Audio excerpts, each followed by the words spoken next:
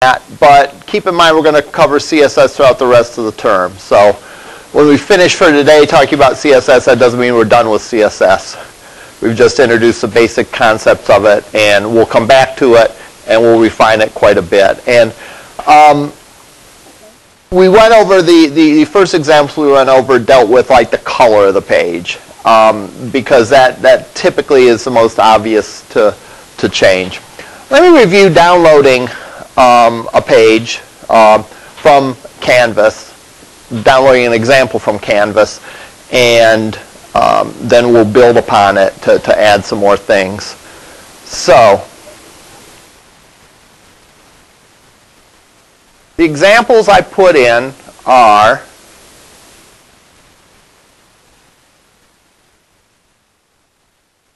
in the module for each for each week. So, for example, what we did, and it's usually under the lecture file. So, lecture for 831, that's the example we did on 831. Lecture for 9.2, that's the example we did. Sometimes, especially watching the video, it's difficult to see what I'm doing on the screen, whereas if you download the example, you can sort of follow the example on your computer. All right. So I'm going to click on that, and I'm going to download it. And remember, with a zip file, you have to extract it to use it. All right.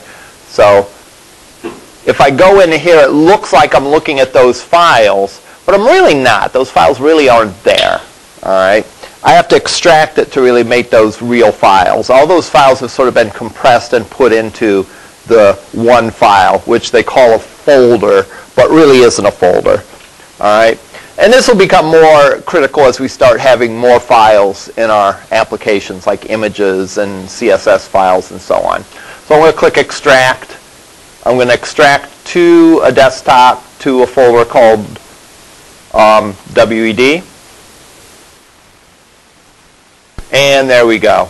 And if we look now, notice there's no extract up there, and there's no little zipper on the folder. So it's a real folder, and we can work on those. Now, one of the things we're going to do is I'm going to turn on file extensions, again, so that we can see exactly the precise name of each file. Remember that a file name consists of the name plus the extension. And you need the whole thing, really, when you're doing code with it, because the whole thing forms the name of the file. So this is Windows 7, so I'm going to go up here and say Organize, Folder and Search option, View, and then I'm going to turn off Hide Extensions for known file types. Now in Windows 8 and 10 and other versions of Windows, there's like other ways to do it. The idea is the same, but like exactly where you find the option, I think, is a little bit different. So if you do a Google search for that, you should be able to find it. All right, so I'm going to do that. Now when you look at it, the file names are complete. So we see the whole thing. So we open up Rabbits, and we had something like this. We went and we were able through CSS to change the appearance of the page. And we changed the appearance by changing the color. So I'm going to go into Notepad and look at this. Again, look at the code. Just to review.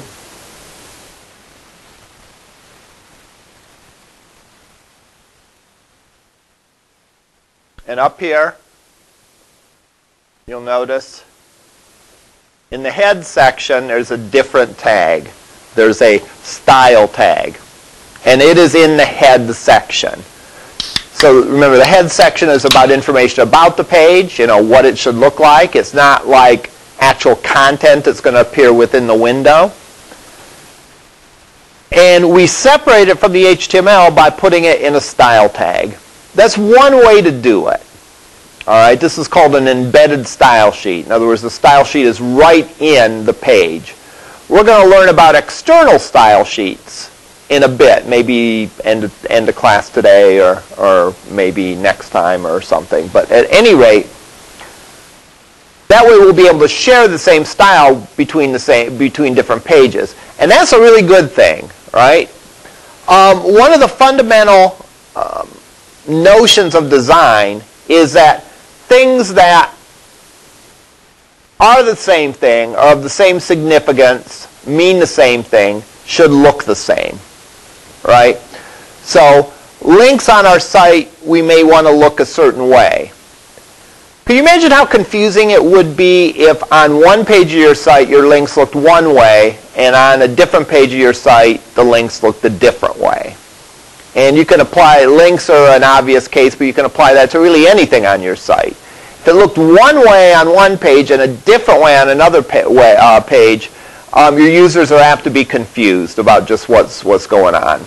So consistency in design is critical. You effectively are sort of teaching people how to understand your pages and how your pages are structured and lay out by having a consistent design where you tell it, hey, my links are blue and underlined. A visited link is magenta and underlined. And then they get to expect that. All right? So consistency is an important design consideration. And one way we can achieve that consistency is by putting the style code in a separate file and then having each page linked to that file. And we'll get to that in a little bit, or possibly next time. All right. Style rules consist of two pieces.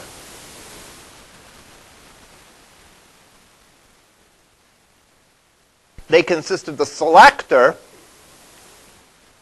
then they consist of the style attributes and values. You have the selector, then in these curly braces, you have the name of the attribute, a colon, and then the value for the attribute.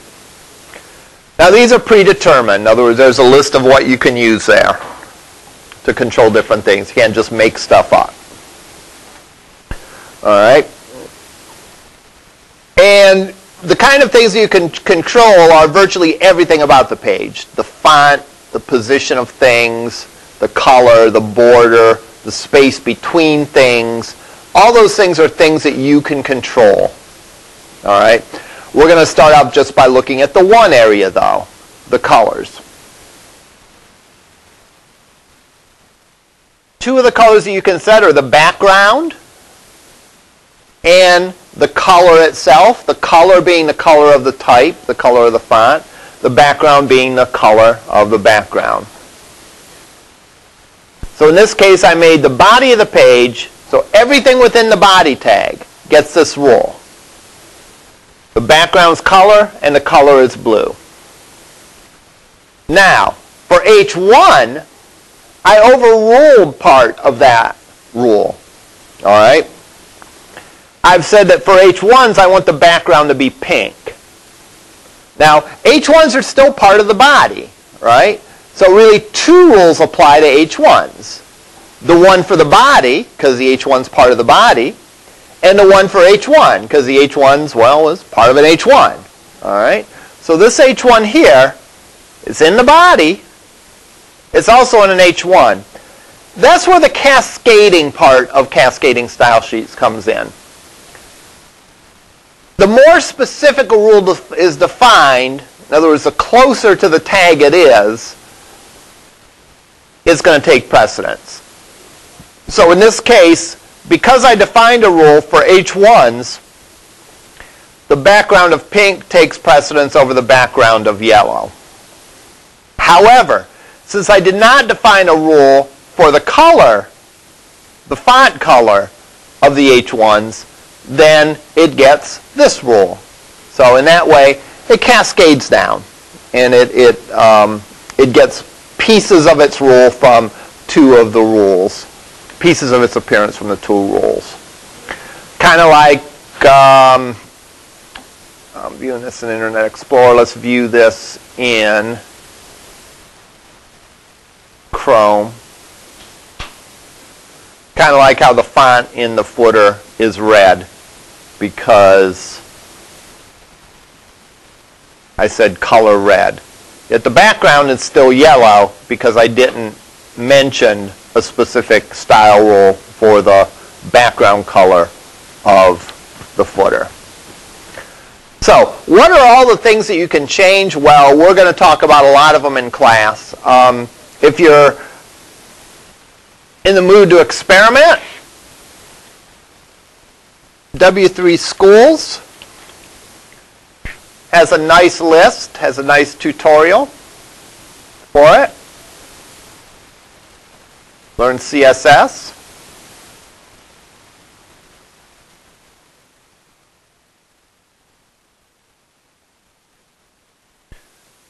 Talks about selectors, background, text, fonts, and so on. Background color, you can do either background color or background, and I'll explain later on the difference between the two.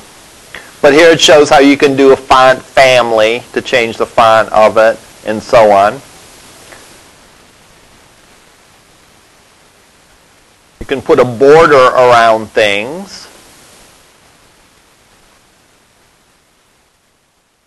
One nice thing about this site is you can try it yourself. If you click this link, it shows you the code, and then it shows you the result over here. And you can play around with it. So for example, I could say, for this guy, border color red, and I can immediately see the results up there. So it's a good way to play around with it and see the capabilities. So there's a lot more to CSS than just changing the colors, but that's going to be our starting point. It's important for us to learn the idea of the selector and the style rule, and we'll go from there. Now, about the colors. The colors I chose simply by, remembering the common color names. Well, what are the HTML color names? Well, there's a lot of them, and we can Google them.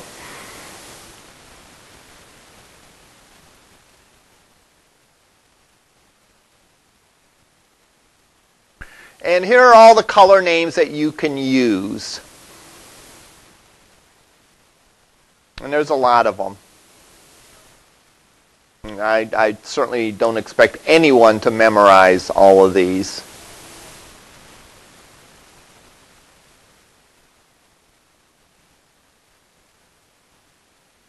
So I could make that honeydew the background, let's say.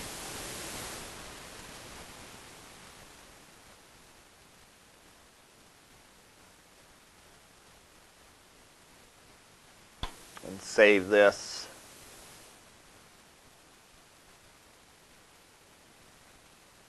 And there I have that color. All right.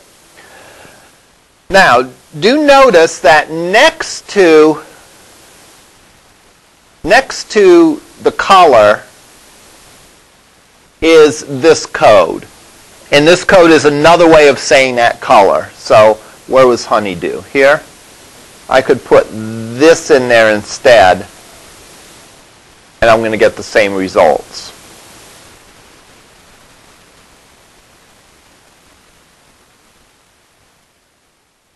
All right. So if I go change it to that, it gives me the same results. That's two ways of saying the same color. I think you should be at least familiar with the basics of how that code works. All right? Because that code isn't just some random numbers. That code, each part of that code has meanings. And you can use knowledge of that code in coming up with all sorts of different colors. In fact, these are the named colors. There's a whole slew of colors that don't have names attached to them. And if we look up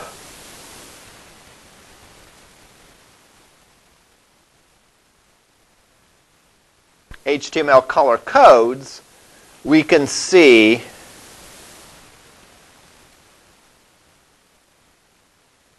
we can select this a bunch of different ways. We can Click there. This ranges from the lightest, palest to the darkest. I mean, that's almost black. But we could pick this color, let's say, and that's the code for that. If we move it to there, that's the code for that, and so on. Or we can change the shade of it and maybe go for a more green, and it shows the code for that. All right. There's other kinds of charts that you can come up with.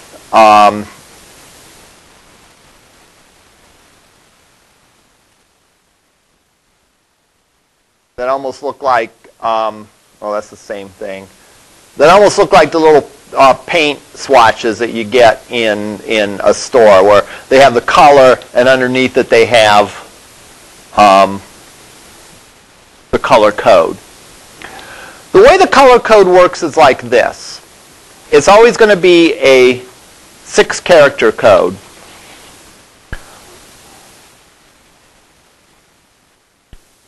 That's mostly true. Sometimes you can get away with 3 characters if the characters are the same. Like AA, BB, CC, you can show as ABC.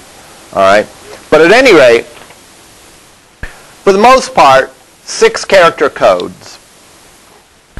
And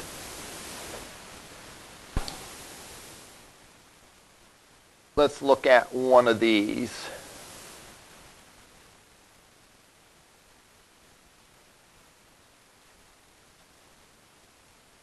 Oh, let's make up one of my own.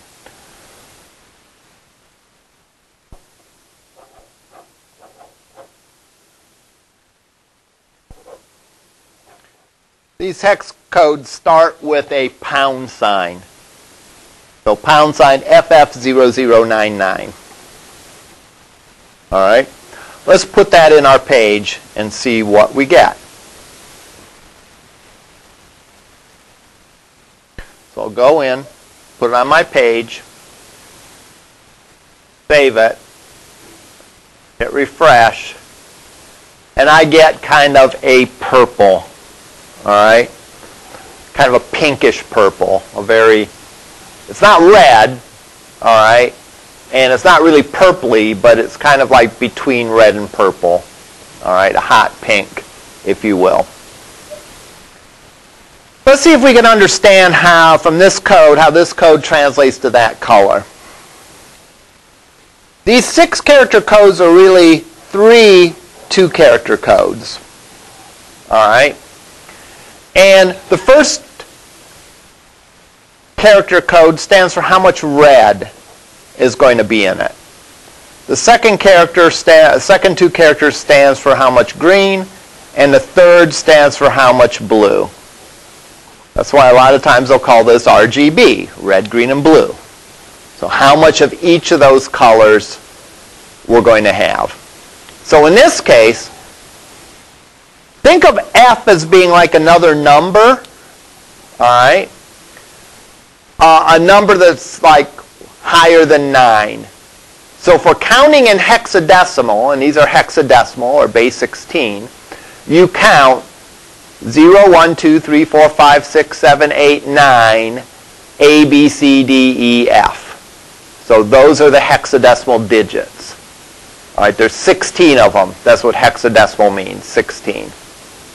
All right. So the regular digits, or the digits, are the regular digits from 0 to 9, and then A, B, C, D, E, F are the next digits. So F is a high number, is the highest single digit. FF is the highest 2-digit number that you can have in hexadecimal. All right? It would be like 99 is in decimal, right? 9 is the highest decimal digit, and we have that in 2 places, so that would be the highest 2-digit number in decimal. Well, FF is the highest 2-digit number in hexadecimal. So what that means is the red is turned all the way up. It's maxed out.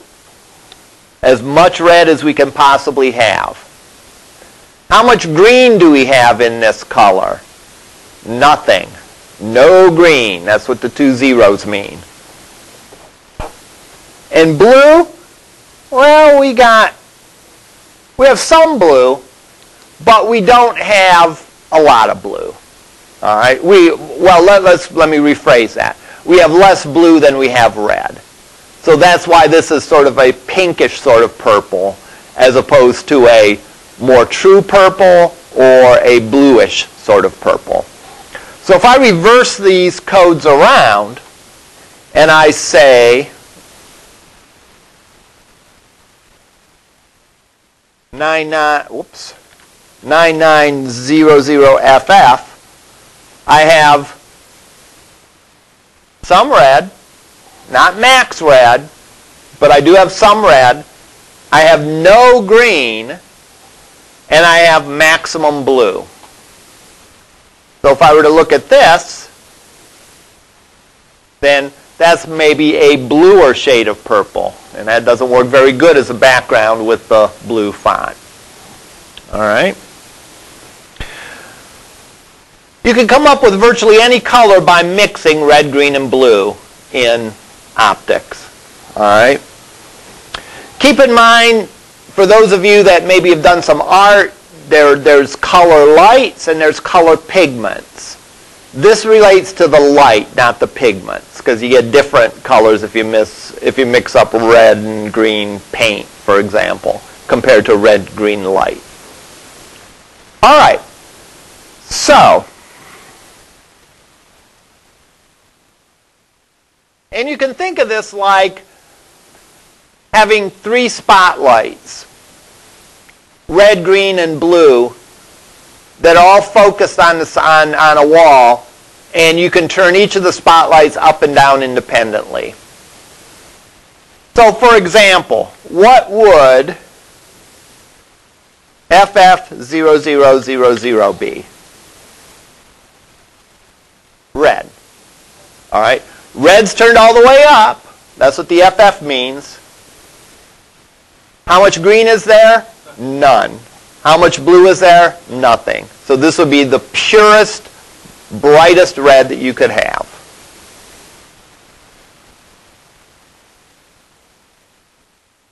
All right. Now if I made this 99, what would this be? It would be less red, so it's going to be a darker red.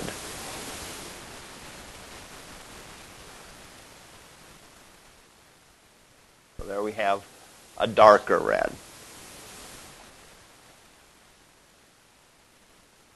Everything on would be what? There you go with white. All right. If I turned all 3 of the lights on full blast, that's white.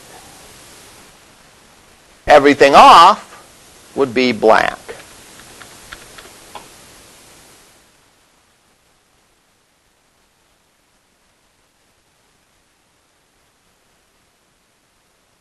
If all of them are equal,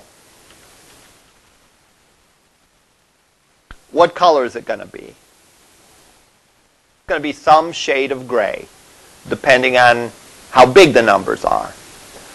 If I use higher numbers, it's going to be a gray that's close to white. If I use lower numbers, it's going to be a gray that's closer to black. So I go and look at this. There we have a gray, but it's a pretty dark gray. Whereas if I go in something like this,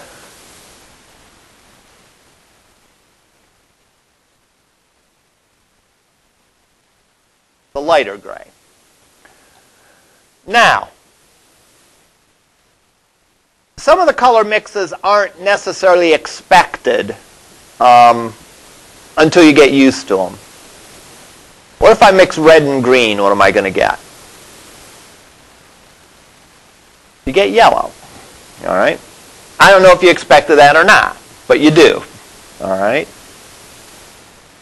So if I say FF FF00, I have red turned up all the way, green turned up all the way, blue turned up off.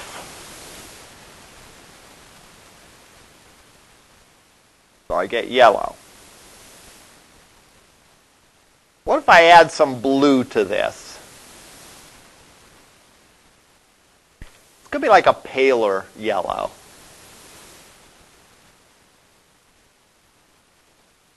All right.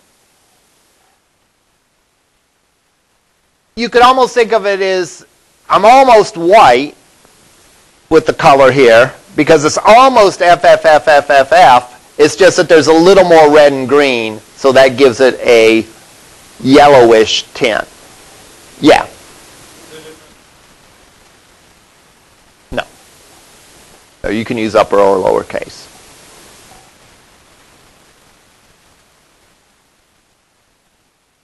Now, here's the good news about this. You could not have understood a single word I've said when I started talking about these codes, and you can still use them. All right? Because there's a lot of charts that tell you right off the bat what these things are. And they make sense when you understand. Like, look at this one. That is 87963E. Well, the 96 is the biggest number, so we know it's going to be some tint of green. The numbers aren't very high, so it's going to be a darker shade of green. It's not going to be a very bright or light green. All right? And so we can kind of figure out that that makes sense. But you know what? Even if you had no clue about that, if you copy and paste that and put that in your code, you're going to get that shade of green. Likewise this. Now that we know the way these codes work, we know, even if we didn't see it, that that's some shade of gray. Because A9, A9, A9, those three codes have the same value. So it's somewhere between black and white. All right? Keep in mind that counting in hex, you would go 0, 0, 0, 1, 0, 2, 0, 3, 0, 4, all the way up through 0, 9, 0, A, 0, B, 0, C, 0, D, 0, E, 0, F. Then you start with 1, 0, 1, 1, 1, 2, 1, 3. All right? Up to 9F. After 9F comes AF. Then, oh, I'm sorry, after 9F would come A0, then A1 through AF, then B0 through BF, and so on down the line. All right? Again, it's good to have at least a basic knowledge of these. Like if you had a color like this,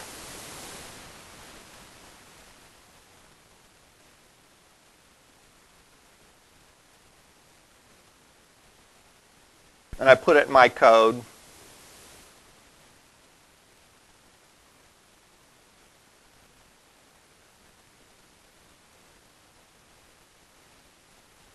and I looked at it and I said, gee, I like that, but I want to make it maybe a little darker. All right?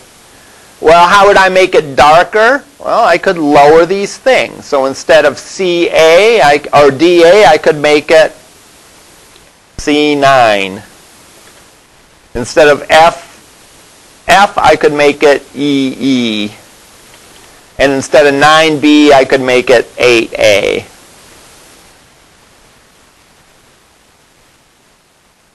And when I'm done, that color is going to be similar to it. It's just a notch darker because I lowered those numbers a little bit. All right. If I wanted to make it more of a pale green, I could make these numbers a little bigger. And I could say EA, FF,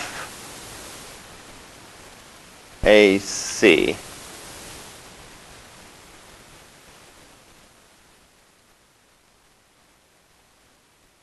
So I nudged it closer to being pure white by making all the numbers higher, all the other numbers higher. Again, If you didn't understand this, which again I hope you do, because it can come in useful to understand the way these codes work, but at the very least you can use the chart. Now, the question comes in is, how do I pick colors that go well together? All right. Believe it or not, there's science involved in that. It's not just all personal preference. Yeah, there's some people that, you can tell by their clothes, wow, they're really good at matching colors together, and, the outfits they put together look amazing, and so on. There's actually some science in that. So if you're not one of those people that really have a great eye for that, it's still okay, because you can go and you can look at color wheels. Back in the old days, they actually had these little paper cardboard wheels that you would turn and say this red goes with this color and so on. But now it's on the web, and we can type in color scheme generator, and we can pick one, and we can go around the color wheel and pick the general shade that we want, and it will give us, looks like 5 colors that kind of go together in that shade. There is monochromatic, which means just shades of one color. There's trichromatic, adjacent 3 colors.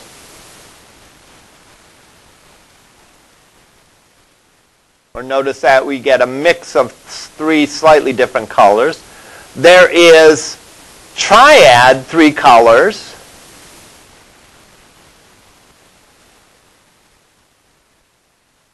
Tetrad.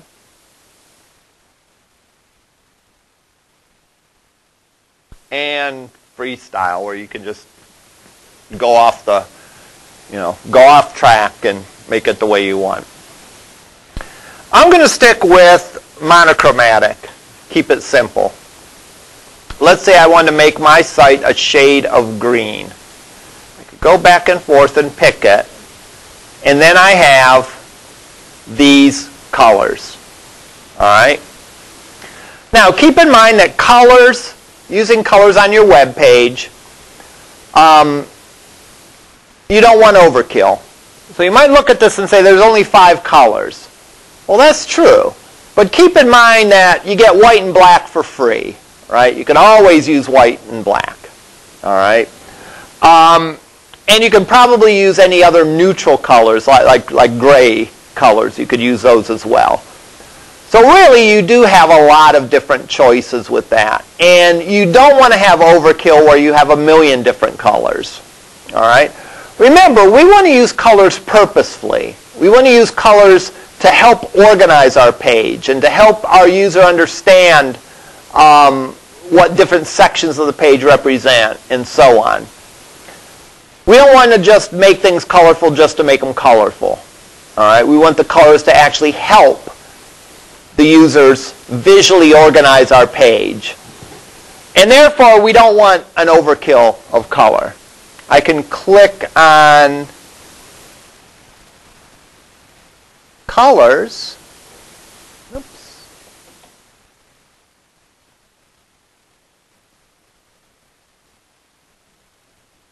And it shows me the code down here for each of these. So for example, this one is E1F4A2. So I could make this E1F4A2.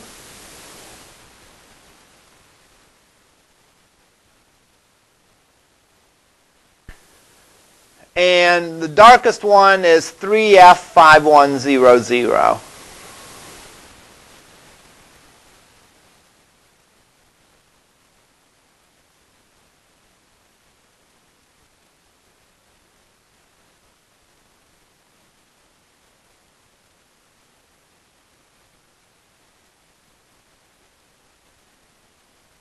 All right. Let's do something with that pink and red. Let's change the pink to 8A8236.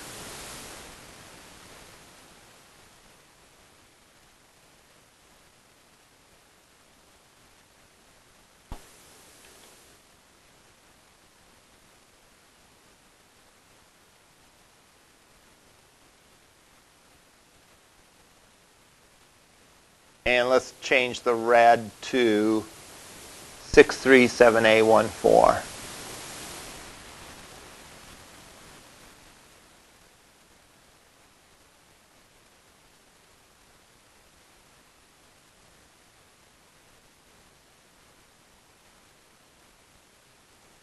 And with a little bit of work, we could probably change those link colors as well. But with a little bit of work, we have a page that looks pretty decent. All right, looks respectable. We're well on our way of having a page where all the colors go well together and so on. And again, I could always use white and black if, you know, could always make the background color of the page white, which I could either represent by the word white or the hex code for white.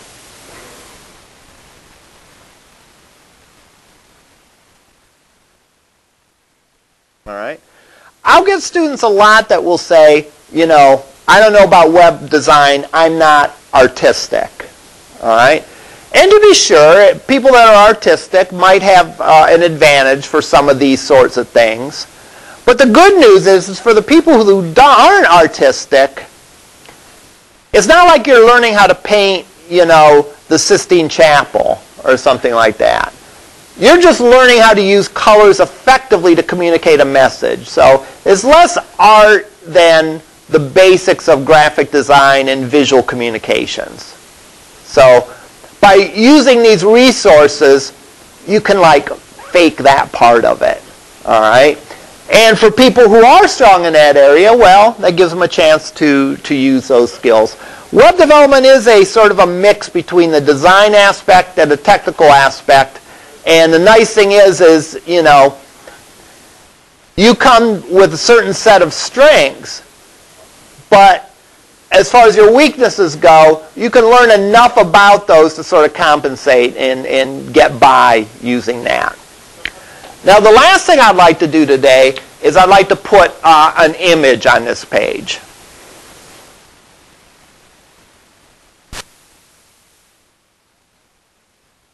All right.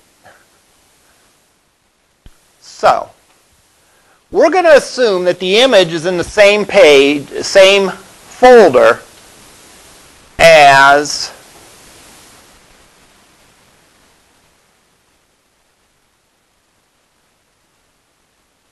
the code.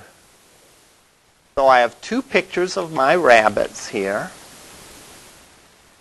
I'm going to put them in the same folder as my code, and I'm going to put an image on my page. All right. First one we're going to put is a Flemish giant, so we're going to put the image here in this section. The image tag is the IMG tag. All right. And like the link, we have to give more information about the tag. Like, what image do we want to show here? All right, what's the name of the file that we want to show here? Because any website can have hundreds, thousands of different images. Well, which one do we want to show here? So therefore, just like the A has an href attribute, the image has a source attribute. And if the file is in the same folder as the HTML document, you simply put in the file name. So in this case, they're all in the same folder, so I just put in the file name, including the extension. Keep in mind, this is definitely one area where it's important to know the extension, because if you don't know, an image file could be one of various different types. It could be a GIF file, it could be a PNG file, it could be a JPEG file. Even with a JPEG file, it could have the JPG extension or JPEG extension. So therefore, you want to know the precise name of the file. And in this case, by showing the extension, we see it is JPG. Now, there's another attribute that we're going to put in here. And this is relevant most when we talk about people accessing our web page via a screen reader. A screen reader is a piece of software that actually narrates the screen to the user, and it's used by people that are blind or otherwise visually impaired. And that is the alt attribute. And the alt attribute is a brief description of what the picture is.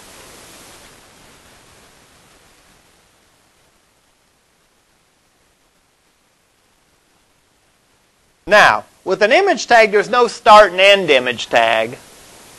Actually, we could put it in. But there's never going to be anything between the start and end image tag.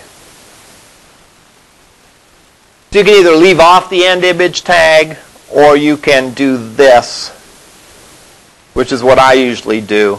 And that's a shorthand that says this is a starting and an ending image tag all rolled into one. Now the dwarf rabbit.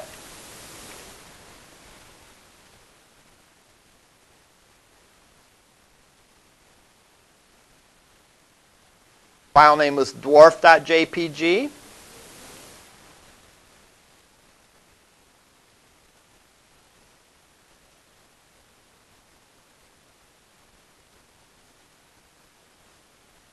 All right.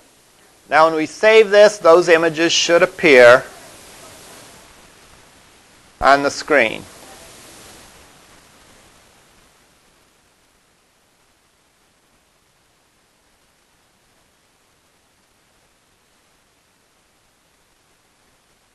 There we go. Dwarf one doesn't. Why not? Dwarf.jpg. Org. How do you scale the picture? Yeah, those are way too big. Okay. That's a good question. My suggestion is I would not scale them via HTML or CSS. I'd scale them in a photo editor. Okay. All right. So, any number of photo editors would work for this, even plain old Microsoft Paint. Now, one thing I would suggest, though, is to make a copy of your image first. All right? Because if I take an image and make it smaller, and I don't have a copy of it, if I decide, wait, that's too small, I want to make it bigger, I can never make a smaller image bigger again. I've lost that information, and the quality of the picture will suffer a lot. I can make a big image smaller without losing sharpness. So what I would do is I would copy these somewhere. I'll copy them to the desktop. Then I'm going to go into Microsoft Paint, and I'll go in and try to remember how you do this in Microsoft Paint. I'll make it maybe 20% of its size. There we go. And I'll save. And I'll do the same thing with this one.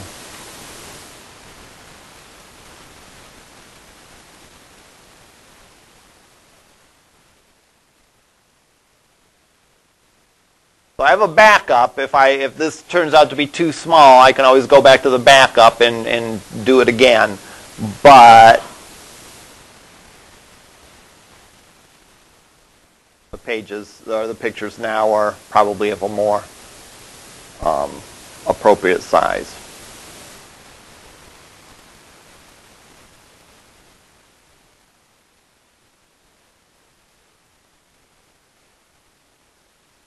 Any questions at this point? How Yeah. I know that that is huge.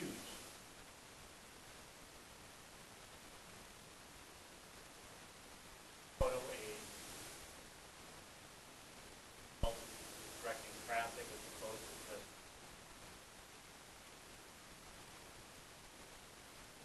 photos that have long-winded titles. Recommend the way you type it in, or would you recommend also dashes in there? Both was very heavy-handed in saying about pages dot HTML dashes as opposed to any suggestions for the alt tag to help with long-winded photos. I would not put dashes in an alt attribute. It should be an English phrase, sentence, whatever. Because again, a screen reader is going to read it. Screen reader sees those dashes. I don't know how a screen reader is going to react to that. All right. Keep in mind, the main reason you use it may have benefits for search engine related things, but the main reason you use the alt attribute is for accessibility and for people that are visually impaired. All right, questions? All right, we'll see. I'll go. Question? All right, we'll see you. I believe so.